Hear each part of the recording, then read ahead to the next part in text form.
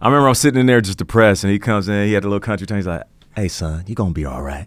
And I don't know, in that moment, I was like, oh, yeah, I am going to be all right. But I wasn't, though, because it was my first major injury. Yeah. And, you know, when you have that type of injury, first you start thinking about if you're going to be the same when you come back, run as fast, jump as high, play as well, being explosive, right? And then, you know, the actual procedure happens, and I'm in Alabama recovering. My family is still in Seattle. My kids are in school, so the wife is holding down the fort. And I remember listening to the game on the radio because it's Alabama. They don't play Seahawks games. And I just so desperately wanted them to say my name. Like, I don't know why. Like, I want to miss you. Yeah, I wanted them to say, like, man, they could really use Nate Burleson, or, you know, thoughts with them. I just want them to, like, just focus on me. That's that selfishness that I was used to. And I think he might have said something in the beginning, but it was quick. Hey, Nate Burleson's out, next guy up. That was it. The entire game, they didn't mention my name.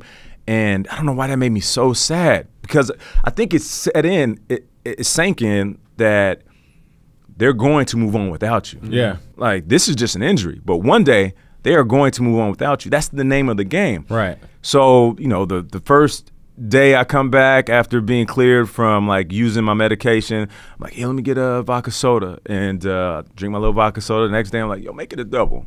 You know what I'm saying? A few days later, I'm like, hey, just fill up the cup all the way, no ice, man. Just slide him a little 100. And then, like, a week later, I remember going to him like, hey, yo, here go 100. Can you just send the bottle up to my room? And he's like, yeah, sure. You got mixers? I'm like, nah, I don't need them.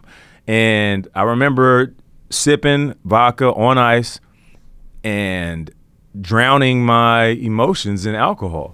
And I've never had an issue drinking, but in that moment, I feel like I was close to the edge. I was either going to drink myself into a stupor or create some habits that will follow me for the rest of my life. And I woke up fully dressed. I'm a pajama guy, you know, hoop and t-shirt. And I had all of my clothes on from the day before and my shoes with my brace on, like, on top of the sheets. And I was sleeping still. And I remember waking up and I kind of, like, came to as if I was, like, sitting up in a casket. Like That's the what I felt like. Undertaker. Yeah, like the Undertaker, facts. And it was wild, like my arms were like crossed.